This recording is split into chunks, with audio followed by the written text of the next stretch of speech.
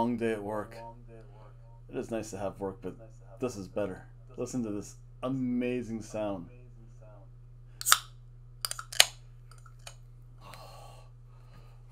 Frosty deliciousness.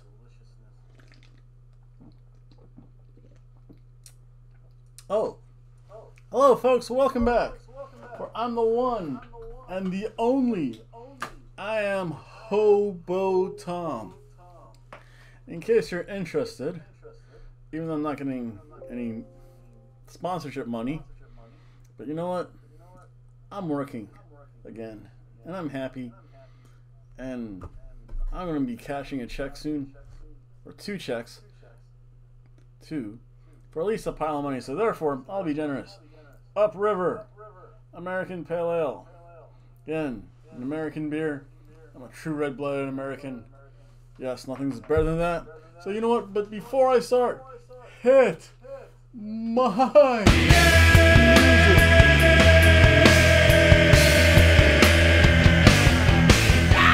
Yes, for I'm the one, the only, I am a Hobo Tom.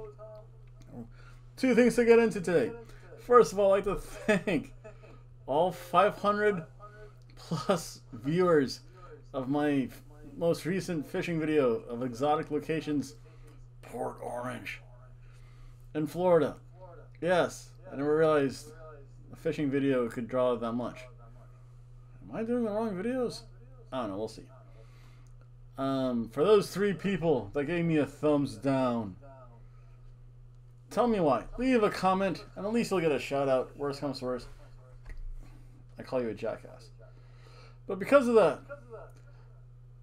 Below Frey, thank you very much for your comment. Yes, Below Frey, just like any other person commenting one of my videos, here's my video thank you for you. Oh my God, Becky, look at her butt. I like big butts and I cannot lie. Yep. And that's it. For that stuff, you can check that off. List of stuff to do. See? Check. Let's see here. So, I'm not doing a fishing video today. I'm doing a wrestling predictions video. It is Thursday. Or at least it was Thursday. It's not probably Friday night. Not Friday night. I'm working Friday night. But Friday morning. The wee hours of the morning. So again, as far as I'm concerned, it's still my Thursday beer day. If I have my 1 ration of beer on Thursday, I'm doing pretty good in life. But yes, I've given my free promotion, given my thank you. Let's get to the meat of the matter, folks. Just like you saw in the image, this is AEW, All Elite Wrestling, full gear. And right now, they only have 9 matches. I don't watch a lot of AEW. I actually haven't watched a lot of TV wrestling in a while. SmackDown, yes, every so often. AEW, NXT, I have my moratorium on NXT. They're done. Raw is a slog. Impact, some good stuff. I'll tell you what, if NWA was on the CW, I would definitely see more of the Deacon himself, James Mitchell, doing lines of white powdery substances off of the small of the back of various women of the night of Daytona Beach. Yes, I said that. So let's get to some full gear action. First thing, Tony Khan and his announcements. I have 2 thoughts on this. 1, it's going to be predictable. And 2, it's like, who cares after a while? So, he's just signed he's acquired a major talent. Who could be the devil. 2 names actually come to my mind. And I don't think it's going to be the one because EC3 I believe is the NWA champion. Although after the shenanigans they pulled, who knows? He's choice number 2, unfortunately, to be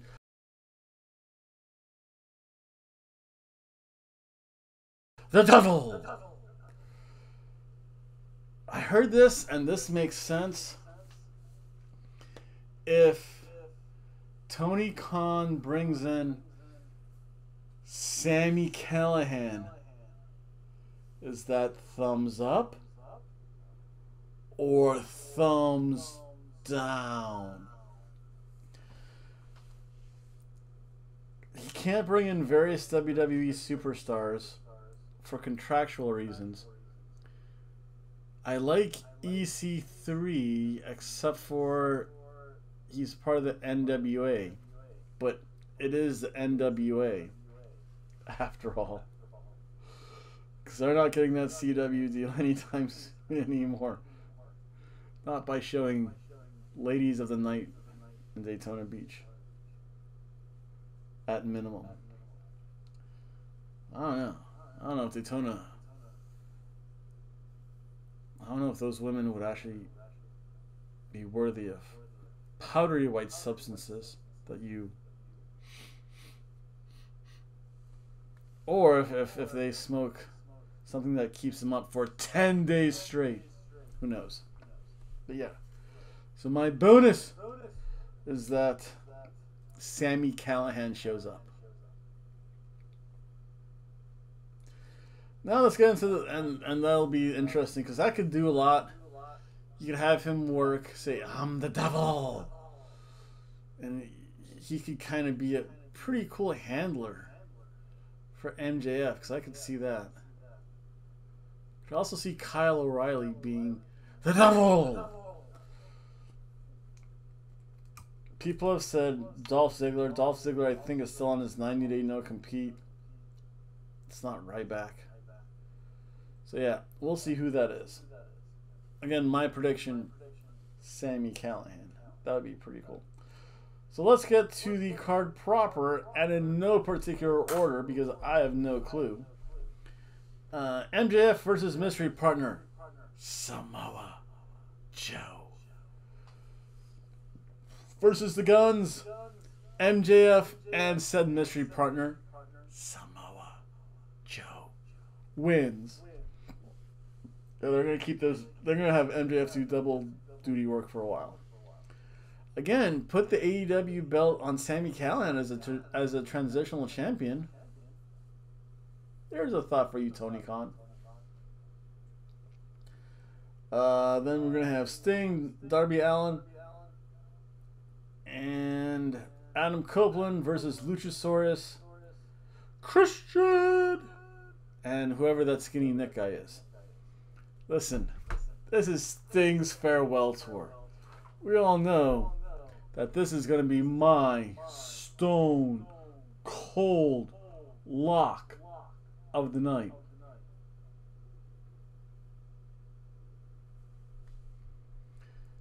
Sting, Darby Allin, and Edge win. It's Sting! Let's see here.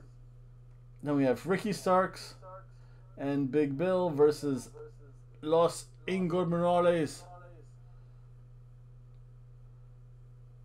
Diapan, because that's what they were called in New Japan. The Los Ingobernables Faction versus FTR versus the House of the Black Throne. I'm going on a limb. I'm going to say the House of the Black Throne win. So yeah, I just wanted to be different. Gotta be different. In a match, oh man, so many matches you could snooze through. Which one? Which one? You know what? Nah. Yeah, you know what? You could snooze through this match because, as one James E. Cornette would say, this is lazy booking. So yeah, go ahead and take a nap.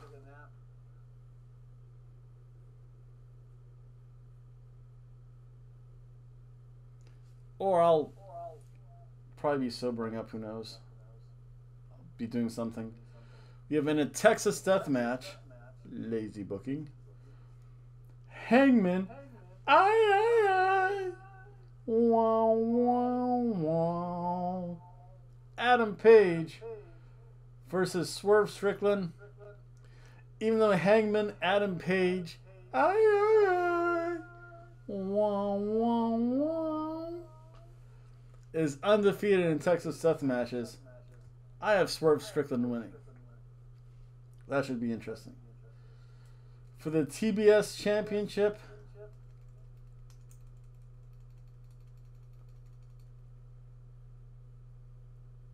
yeah, this isn't that bad. It's not terrible.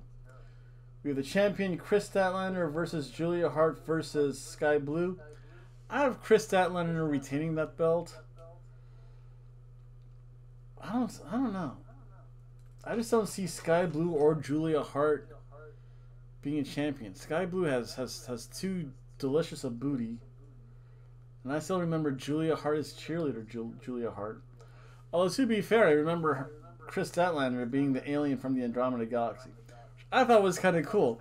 Again, that's the old harkening back to the old wrestling trope of from parts unknown. So yeah, Chris Statlander wins. Whatever. This seems like a throwaway match because Kenny Omega and Chris Jericho, I don't know, they teamed up for some reason, the Golden Jets. Are going to take on the Young Bucks, the Bucks of Youth. The Young Bucks said, hey, we don't want this match. We don't care.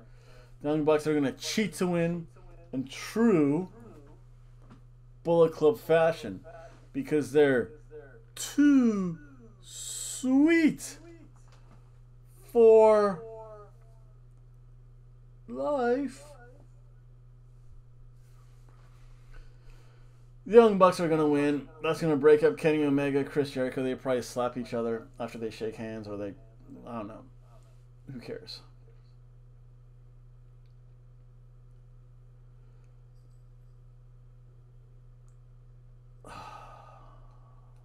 This one I might act. No, I said you can take a nap through that one. So yeah, it's kind of like useless. Then we have Orange Cassidy versus Jon Moxley. Hey, Cheese, but you want to get in the video? Cat just showed up. She hasn't seen me in a while. Cheese, but you want to come up here? Nah, she wants me to go to bed. She misses me. Yeah, Orange Cassidy versus Jon Moxley. Might see her sneak out the door. Nah, she's just hiding somewhere. Wow. Probably found another lizard in the house. She's a lizard killer. Found another lizard skeleton. Story of my life. Yeah, but you know what? Jon Moxley's going to win. He's going to beat up Orange Cassidy. Orange Cassidy's going to go through a crisis of confidence. Jon Moxley's had kind of a little bit of a breather. Orange Cassidy again. He's all beat up. Yep, Jon Moxley is going to win.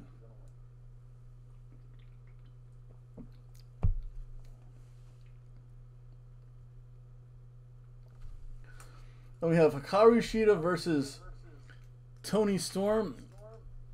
I don't know. I'm torn about this. I do like Toni Storm chasing the belt. They could still have whatever the Riot Siders. I forget what they're called. The Invaders. The Riot Squad. I don't know. Whatever. They could have them do something screwy. Toni Storm. I think Hikaru Shida was actually always a pretty good champion in my eyes. Hikaru Shida holds on to that belt a little bit longer. Then maybe when they bring Sasha Banks or whoever Monet she is now, and she can drop the belt to her. I don't know. Whatever Tony Khan does, he does induced off powdery substances off the front part of $5,000 escorts. Not Daytona Beach ones. Then end the match of the night. MJF, Maxwell, Jacob Freeman takes on the leader. Wait a second. Because he is the leader, there's only one way any leader can properly be introduced. See how slow my computer decides to run now? I gotta... Wait a second. What am I doing? Doing this the hard way. Why do I always choose to do things the hard way? There's so many other ways to do stuff. Let's see here, so I can go. Meh. Close this. Don't need you anymore. Library. JCPenney's still a thing? Oh, that's right. I just got my work shirt from there. Again, there's only one way to introduce.